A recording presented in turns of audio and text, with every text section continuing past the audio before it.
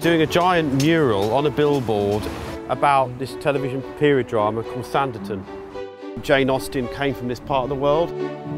They wanted it to be a period piece, so it was of that time, of 1817, which is right up my street.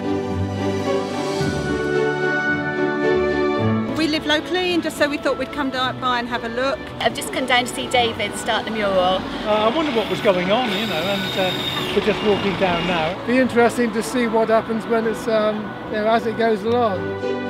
Well, I've worked on quite large pieces like the Savoy Hotel, but nothing on this scale. You get a lot of sheep, don't you? In the West Country, you get to see a lot of sheep. The sky had to just go for sky that isn't going to confuse the foreground. It's just a nice summery sky. And I just think it's really great to see art outdoors. It looks fantastic. And it's a good sized canvas too. Beautiful beach scene away from the seafront. The sea's been quite demanding because it's sort of the colours, isn't it? It's not blue. The sea is greens and browns. The detail on this scale is quite big. You know, you have big brush strokes.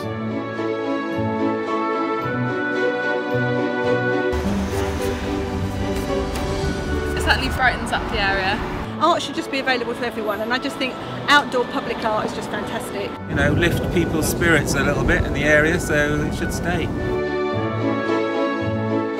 Very tiring, but very exciting. My favourite bit is probably the village.